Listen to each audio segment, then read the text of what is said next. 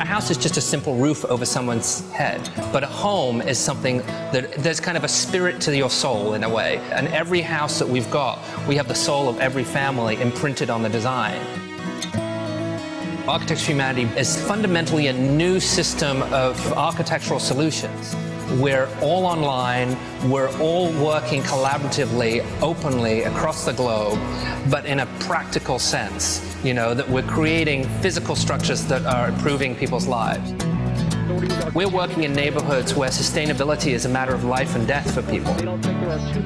Here in New Orleans, our program, together with a number of programs, have touched the lives of about 500 families. And we're creating ways to allow communities to be self-sufficient. Design is about creating moments where you elevate the spirit.